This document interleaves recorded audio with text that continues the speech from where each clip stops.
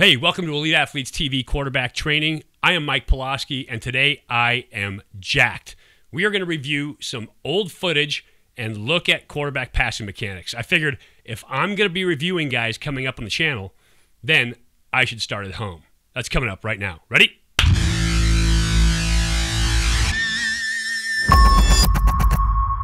Hey there, I'm Mike Pulaski. Welcome to Elite Athletes TV Quarterback Training. I'm an 11-year pro, played in the NFL, the CFL, the Arena League, and the XFL, and so I've seen every different type of offense there is out there.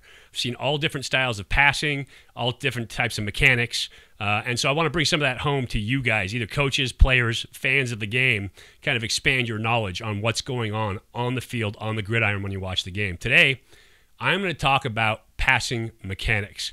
One of the things I hated as a player is when you would have some media type or some former player that would be out there reviewing what you're doing and critiquing everything that you're doing wrong, but they wouldn't look at themselves. And so I am not going to be that guy. I am going to start my critiques of quarterback mechanics on this channel with my own mechanics back in college. Now, I played at Cal in the Pac-10. It was a Pac-10 at that time. And I was the Offensive Player of the Year in my senior year. This was the time in the NFL when Marino and Elway and Montana were in their heyday. And so it was a time of kind of freewheeling quarterbacks, gunslingers, and you're going to see a lot of that in the footage coming up. There's a couple things when I teach quarterbacks about mechanics that are super important. The most important is being on balance and being ready to throw. I'm going to show you that in the footage here today. And then the other one is being efficient. And so with those two thoughts in mind, let's take a look at the film and see what we look back in 1992. Just be glad it's not black and white. So this is my senior year at Cal, and we're playing in the Citrus Bowl versus Clemson. There are some dudes on the field that you're looking at right now. In terms of players, left tackle Troy Auzine was a second-round pick for the Chicago Bears, ended up playing 8 years in the league. Right tackle Todd Stussy was a first-round pick by Minnesota. I think he played 16 or 17 years in the league, was all-pro several years. He's an absolute stud. For Clemson, you have Brinston Buckner, who played, I can't tell you how many years in the league, but also played in the NFL. You have Chester McLaughlin, who played a long time, 10, 11 years in the league with the Raiders. You have Levon Kirkland, who played forever with Pittsburgh. At right guard, we have Eric Malum, who was a stud and ended up getting drafted second round in the NFL. And my center, Steve Gordon, was an NFL draft pick as well, ended up playing, I think, 5 or 6 years in the league. We'll talk about receivers in a second. But those are the dudes up front on the offensive line and defensive line. In the backfield, we've got Russell White, nephew of Charles White, was one of the most talented athletes I ever played with at any level. So anyway, stage is set. Now let's take a look at the quarterback. It is yours truly under center there. And we'll take the first drop back. I'll let you see it full speed. One time, take a look at the throwing motion, and then we'll break it down in slow-mo. Drop back, stick it in. Another dude right there, Sean Dawkins, ended up playing wide receiver in the league, I think, for 13 or 14 years. So some dudes on the field, like I said. Now let's take a look at that pass in slow-mo.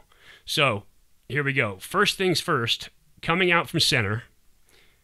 This is part of what we taught at Cal, but you see the false step with the left foot to time out routes with Sean on the outside. He was a long strider.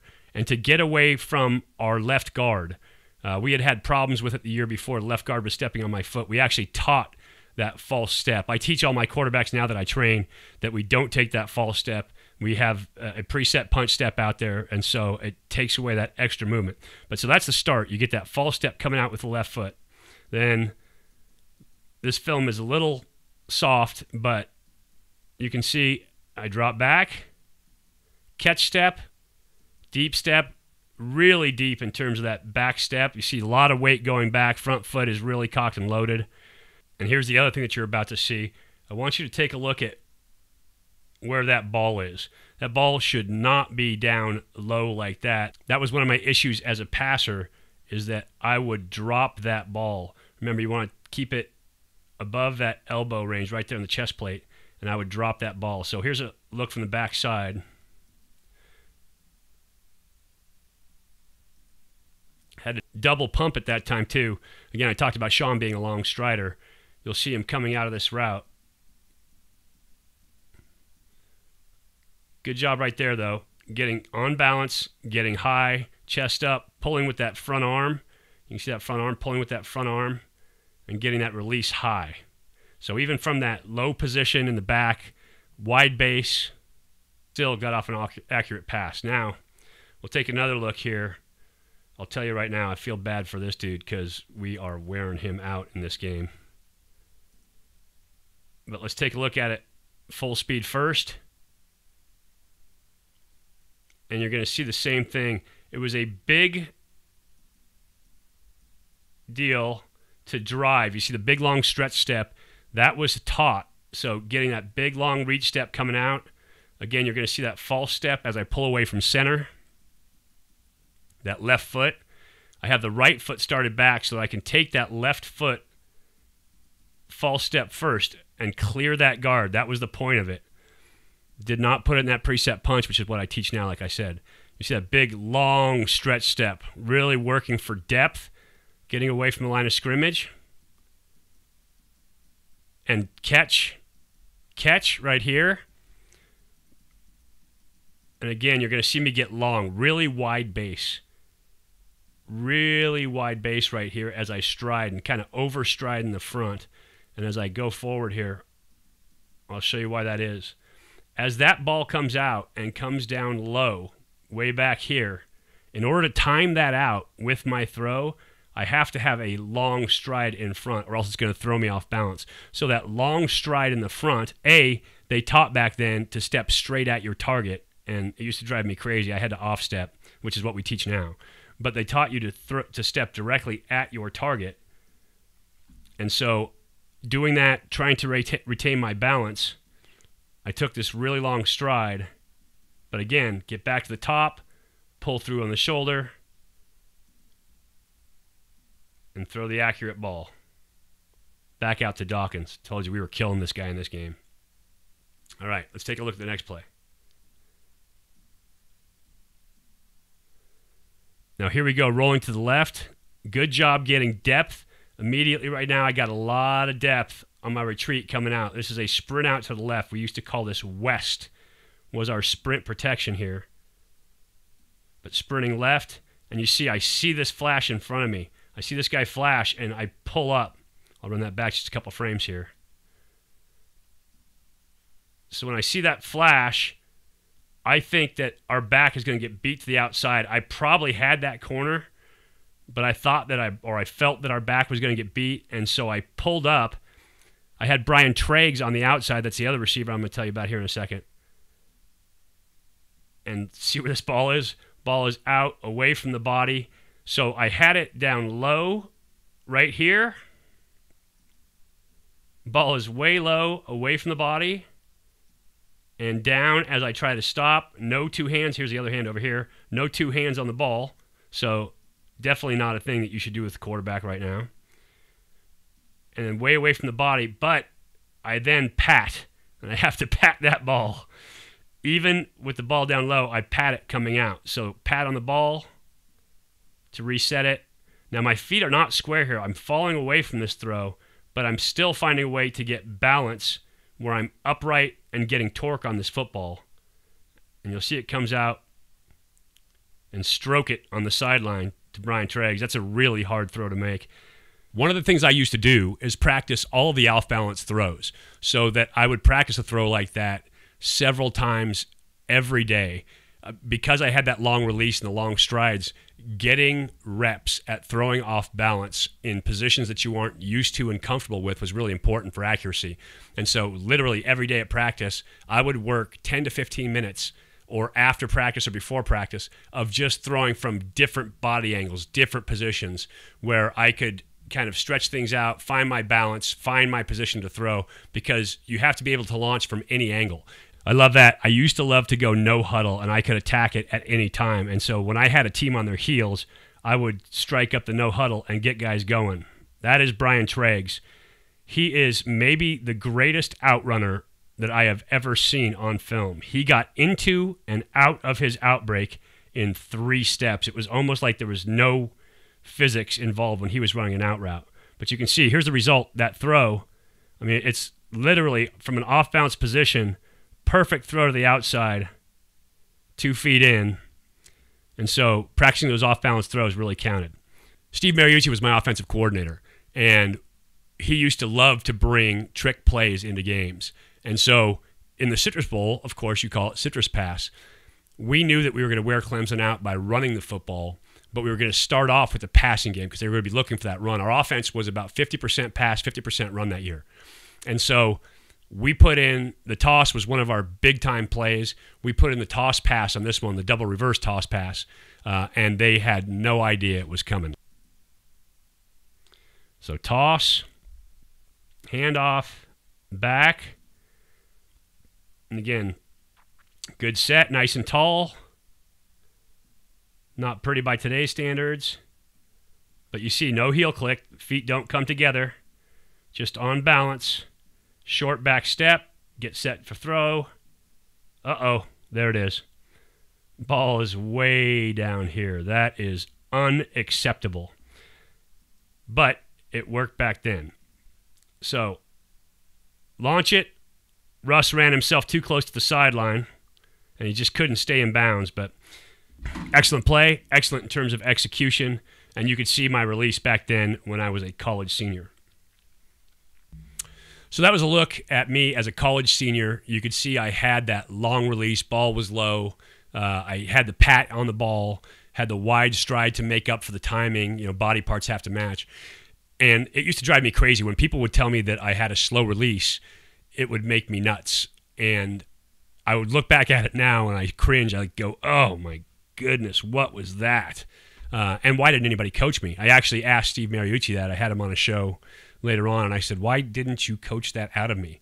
And he said, look, you were a 60% passer at a time when 50% was really good. And he said, so if it wasn't broke, I wasn't going to fix it. And that makes sense as a coach. It doesn't make sense, you know, long-term for the player. You want to have the most efficient release you can, but it takes time to build a release. It takes time to get it right. And it's why it's so important for young players to start. But here's, in part, why it wasn't fixed either. We're going to take a look at a couple guys who were legendary at the time. We're going to look at their release real quickly here. So we're going to start with Dan Marino, and I'm going to give you a look at his release. Dan Marino, at the time, was considered the fastest, quickest release going, and it was quick. But watch it on film and tell me if it looks as quick as the releases that you see in today's game. You see, first off, ball's way down here. Here's the other hand. So no 2 hands on the ball. And I obviously am not correcting Dan Marino. Dan Marino is a Hall of Famer. He's an absolute stud. So I'm just pointing out the difference between today's game and what was going on back then. These are the guys that I emulated, the quarterbacks that I wanted to be like.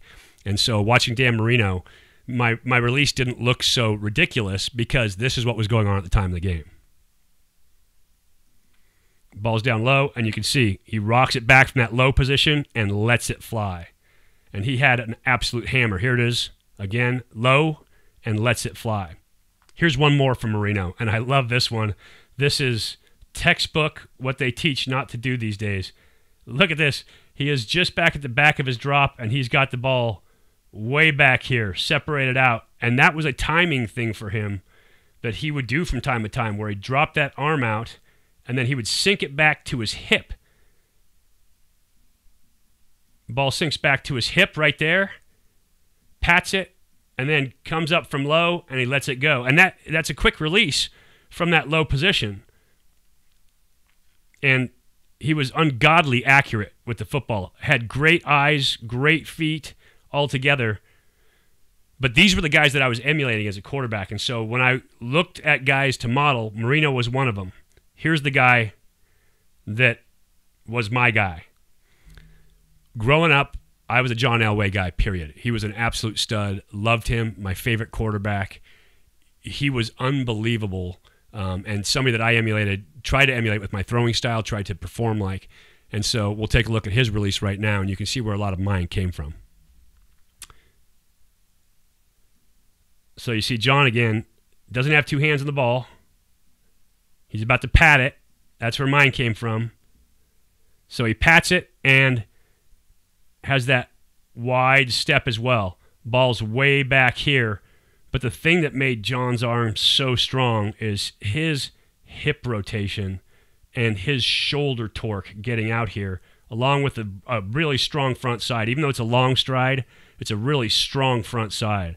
And so those three things put together, obviously with great genetic gifts, are why John could throw the ball like he could. And he would just absolutely stroke it. So here it is again. You see he's about to get long. Ball's down low. It's back. Long stride. And lets it rip. And so you can see in my release where I copied a lot of that. Take a look at one more. And this one's kind of unfair because he's on the run. You naturally get long when you're on the run. But you can see that ball is two hands there, which is nice. But out low and away from the body. Long, but look at those shoulders. I mean, unbelievable in terms of shoulders. Even on the run to the right, you can get that shoulder torque. It's pretty awesome. Boom. The ball's long, it's low, but look at him pull that shoulder out of the way. I mean, that is, whoa, look at all that force. That is awesome. And that's why his arm was so strong. He was able to do that and put all that into that football. He was a really, really impressive passer. So after I got done in college and was told my release was wrong about 150 million times, I started working on it. Started working on it in minicamp. I got drafted by the Bucks. Started working on my release in minicamp and kept trying to improve it. It's a gradual process because you've ingrained something. I threw 150 passes at least a day in college in practices. In the off season, I would throw 3 to 4 times a week, and I'd throw 150 to 200 balls when I threw. And so that is hundreds of thousands of footballs over the course of my lifetime with that release, which I ingrained. And so I worked on getting my release up, developed drills, created drills, invented new stuff to help me memorize and figure out how to get my release right. And so now we're going to look at my professional days later on. This is 1998, I believe. And so this is 6 years later. And I'm playing in the Arena Football League with the Albany Firebirds. And I'll show you a couple dudes here too, by the way. We'll look at it live once. Drop back, and you can see how that ball is now up and out in a hurry. There's no wasted motion. I'm not overstriding. Step, boom, up and out. We'll run that back again real quick here.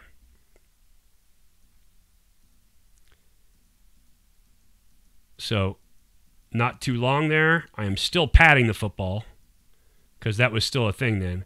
But you see, I'm not too long, and rather than overstriding with that front foot, I pick it up and put it down, and it gives me a base that's just a little bit wider than shoulder width, and I'm able to deliver that ball. Doesn't hurt that I've got a dude in my face, too, so I'm not really stepping into it. But that guy catching the ball, his name is Michael Baker. Called him the touchdown maker. Good football player. We'll take a look at this next one. Half roll to the right. Again, separate. A little pat on the ball, but quick coming out. This looks a lot more like Marino's throw in that when I come out with that ball, I have it down low, pat it low, and then it's up and out. So that's quick. That's 4 frames of video. So 4 frames of video is 1/8 of a second to get that football out. Completed it. That dude right there is touchdown Eddie Brown. He was voted the greatest player in the history of arena football. He has also, if you watch the NFL, Antonio Brown's dad, and you've seen his stuff on Monday night games, and if you see him catching touchdown passes, I was the dude throwing them to him. So let's take a look at one more here.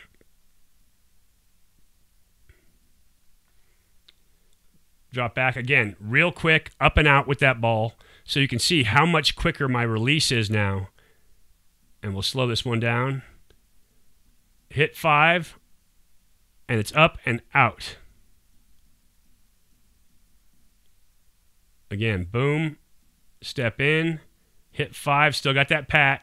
It never dropped below that shelf. So as it comes out, you can see up and out in a hurry. Increase that release time, improve the foot position, and I love the graphics. Welcome to the 90s. But you can see how quick that ball comes up and out. Boom. Up and out. And so able to quicken that release. So you can see the difference from my senior year in college up until my pro days later on in my career. It took me 2 years to break that release. I had thrown 200 balls a day for 5 years in college trying to develop my skills, and so I really honed that bad release and had it grooved, and to break it took a long time. My second year in camp with the Bucks, I literally wanted to cut my right arm off. My elbow hurt so bad the whole time. But I got through it, got it done, played in the CFL, played in the Arena League, played in the XFL, and that Arena League team went on to win a world championship and got voted the greatest team in the history of arena football. So had a successful career. It was great memories from it. But I teach young quarterbacks now to improve their release. I have a whole quarterback training program to help them improve their release, and it is set on a 6-week schedule to start, but starting with great mechanical foundation and then improving from there and learning the game as you go. But that's why I try to teach them. Super important to me. Probably cost me big time coming out of college, and I don't want that to happen to any other kid. I'd like them to have the best career they can have and have a phenomenal experience playing the position, because that's what it's all about. Anyway, I'm going to be doing a lot of this year, reviewing quarterbacks, reviewing teams, reviewing the Pac-12, especially since I'm a broadcaster in the league, and I'll have a lot of it coming up. It's been awesome with you here today. It's been fun going back in the time machine to check out the olden days. If you like what I'm doing here, please subscribe to the channel. There's going to be a lot of football. We're going to break down plays. We're going to look at schemes. We're going to talk about concepts. We're going to do it all. And we're going to compare college ball and NFL and Arena League and show you how a lot of the concepts are the same.